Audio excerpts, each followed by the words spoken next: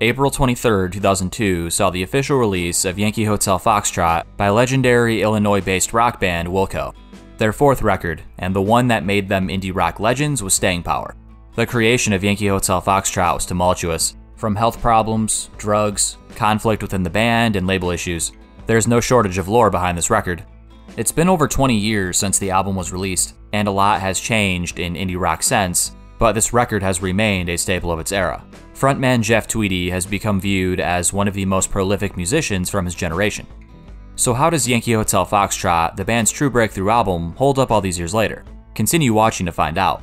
But before we get to the songs, let's go over the band's humble beginnings, the events leading up to the album, and the issues that plagued its creation and release.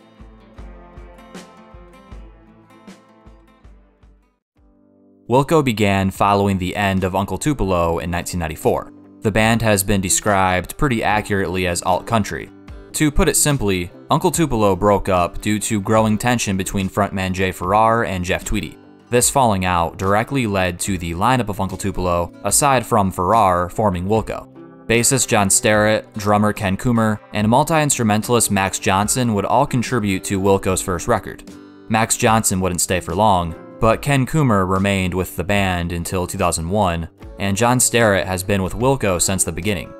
In terms of sound, Wilco continued on the trajectory of Uncle Tupelo, feeling very much roots rock tinged, largely country inspired with a lot of twang, but rock and roll remained the heart and soul.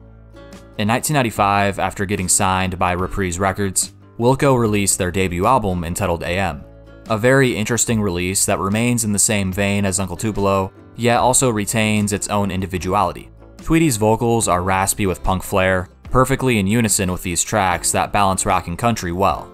The album flows nicely, consistently upbeat, and it's not confined by one style, all over the place in terms of influences. As a result, AM feels unique, but you can tell Jeff Tweedy had yet to reach his full potential as a songwriter. Ultimately, this is the band's first album, and they would only continue to grow creatively from here, but for the world's first taste of Wilco, it's a solid starting point for a group that would go on to change the face of indie rock. Following AM, Wilco would undergo some lineup changes, which would prove to be very significant in the band's history. The band would bring Bob Egan on board, who would only remain with Wilco for a short period. This is also where multi-instrumentalist Jay Bennett came into the picture, whose contributions to the band could not be ignored. Jay was a big part of the creative process for two of the band's arguably most beloved records. We'll get there soon enough. In October 1996, Wilco released their sophomore record, Being There. This record masterfully expands upon the debut, feeling infinitely more thought out and deliberate. AM felt like a collection of songs, whereas Being There is more of an album experience. Sound-wise, Wilco furthers their roots rock flair, but enters new territory exploring more synthy textures. The production is cleaner, and Jeff Tweedy's writing has noticeably improved. Being There offers a lot more diversity than its predecessor, as the band was undergoing a shift in sound that would come to define later releases. This is a double album, so it's a pretty lengthy listen, with nearly 20 tracks altogether. But overall, an ambitious follow-up to the debut, seeing Wilco grow and come into their own. A massive step forward, consistently moving from start to finish. This was a stressful period for Jeff Tweedy, trying to make the band more monetarily feasible. He had bills to pay and a newly born son, Spencer, so Wilco needed to work out. Music is the only thing Jeff really knew. Following Being There, pedal steel guitarist Bob Egan would be canned. He was replaced by Leroy Bach. In 1998, Wilco took a brief detour and collaborated with singer-songwriter Billy Bragg on a record entitled Mermaid Avenue. This record spawned one of the band's most known tracks, California Stars. A second part to this record would come in 2000. In between these two collaborative projects, Wilco would find the time to write, record, and release their third full-length album, Summer Teeth. 1999's Summer Teeth saw Wilco take their sound even further with sharp writing and lush orchestral elements. Easily the band's most enthralling release up to this point, being an hour of the classic Wilco we've all come to love. This album is full of thoughtful lyrics, infectious melodies, and contains an earnest nature that made the band so captivating. Jay Bennett's contributions here are undoubtedly a massive factor in its expansive sound. His incorporation of piano, synths, among many other instruments, breathes so much life into Summer Teeth. Along with Jeff Tweedy, the two have incredible chemistry.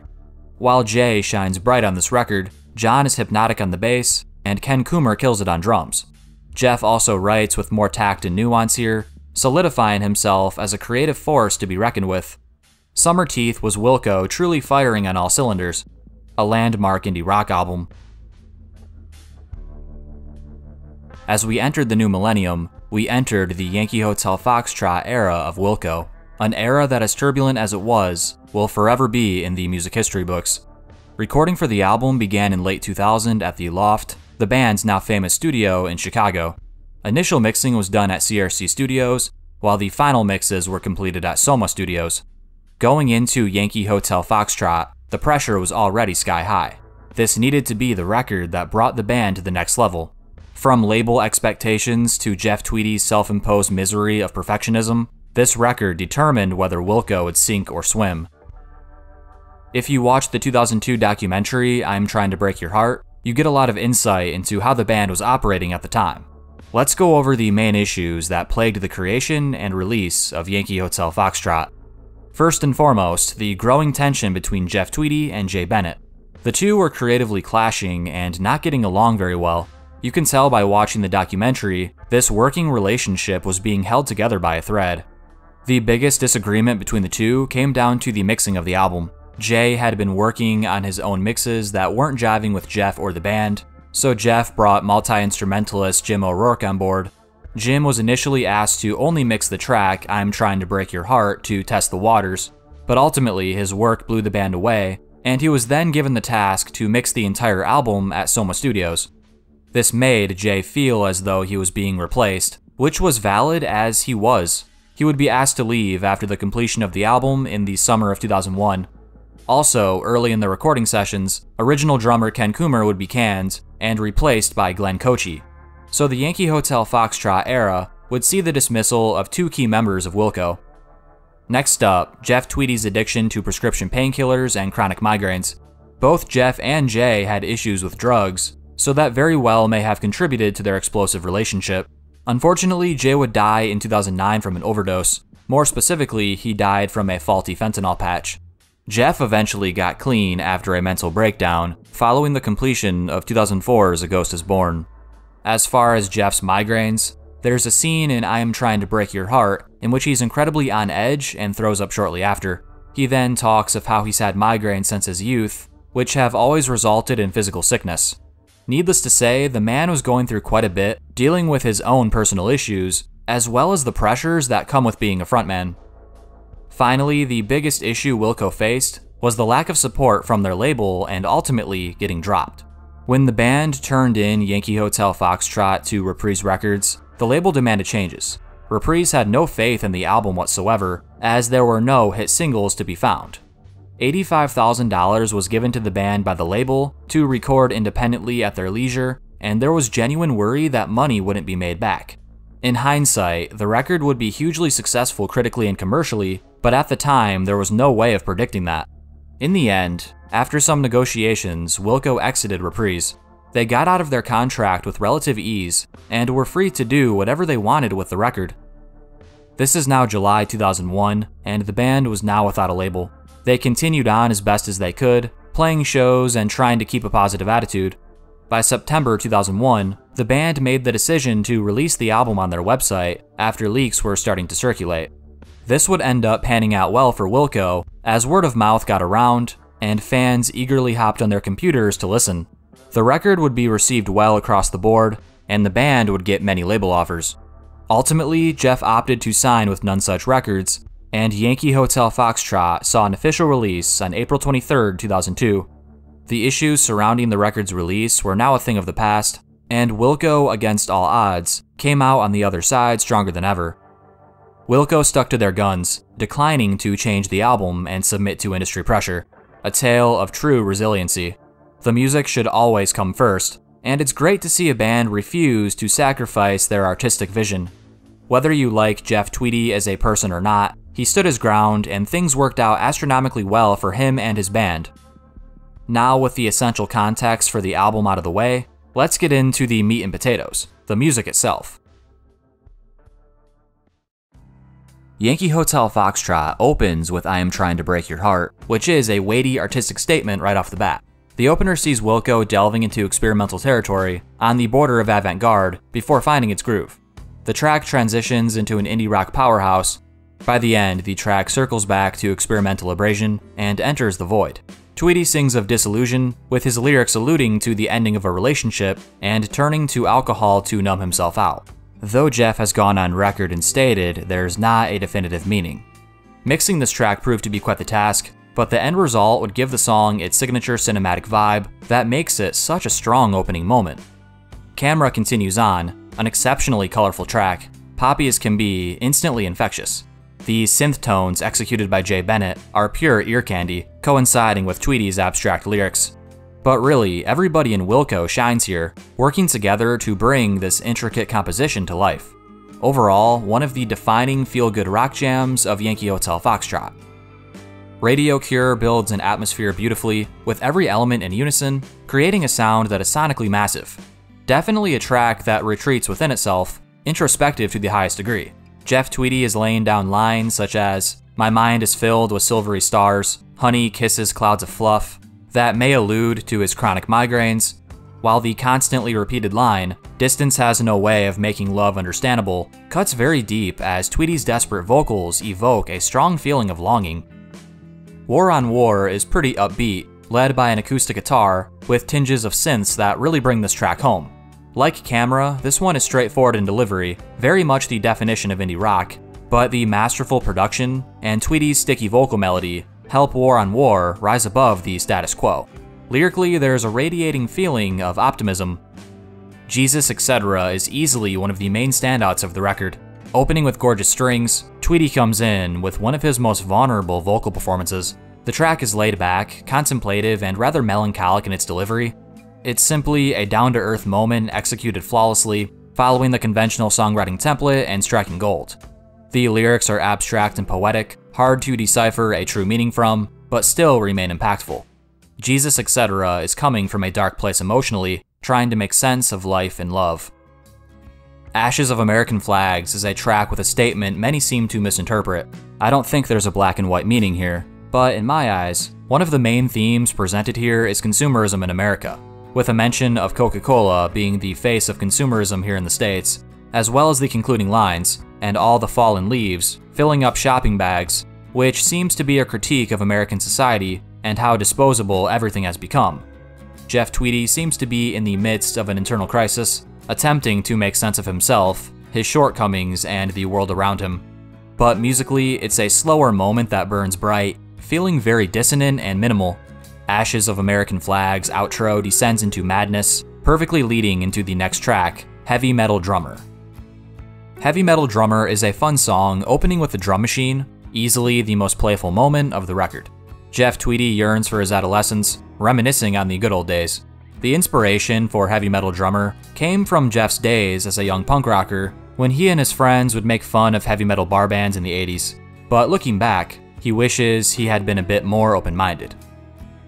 With I'm the Man Who Loves You, we're right back in the thick of Jeff Tweedy's introspection, but it maintains the energy of the previous track. This song rocks out nicely, dirty and unbound. Horns accompany this folky number, which shows a side of Wilco that has been mostly absent on Yankee Hotel Foxtrot. The album doesn't have many moments of pure rock catharsis, so I'm the Man Who Loves You really helps diversify the tracklist. Pot Kettle Black is a great track to listen to while on a road trip on a hot summer day. It contains a laid-back vibe, capturing a brief moment of feeling carefree in the sun before the leaves start to fall. The epitome of Wilco's sound, with elements of the alt-country that the band was initially founded upon, but also a strong rock sensibility, with an undeniable melody that contains just the right amount of poppiness. Pot Kettle Black feels like a warm blanket, with every element from the guitar to the string section to Tweedy's smooth voice executed masterfully. An outstanding track and a highlight for me. Poor Places is a low-key track that starts off as a sparse piano ballad before transitioning into a Beatles-esque powerhouse. The track slowly builds momentum and takes you on a surreal journey riddled with depression. The final minute features a shortwave radio snippet of a lady repeating Yankee Hotel Foxtrot, feeling incredibly ominous. The anxiety continues to build, leading into the finale, Reservations. Yankee Hotel Foxtrot concludes on a somber note with Reservations, an incredibly cathartic 7-minute track in which the entire album was building up to.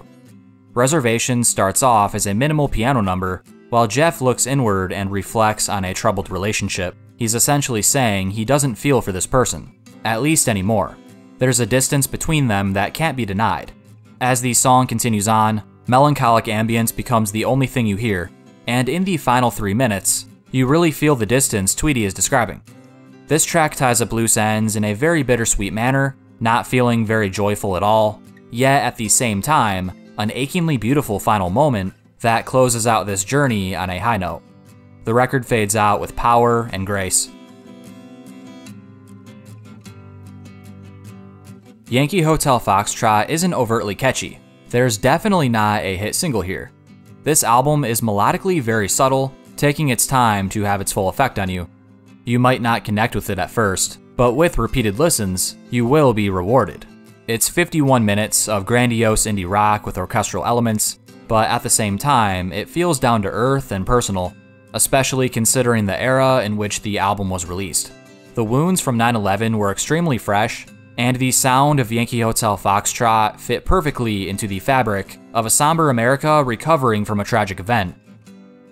Wilco by no means reinvents the wheel here, but as we've heard with previous albums like Summer Teeth, the band, especially Jeff Tweedy, masterfully took inspiration from alternative rock, folk, and pop, and packaged it in a very satisfying way. Yet, there's also an experimental element that creates a mystical vibe. In many ways, Yankee Hotel Foxtrot is a summation of Wilco's artistry, coming from a place of pure passion and authenticity, bringing the sound of Summer Teeth into the new millennium and doubling down on versatility, while taking the basics of songwriting and proceeding to make something special. The album was very much Jeff Tweedy's vision, and he rightfully gets a lot of credit, but every member of the band contributes their own unique touch.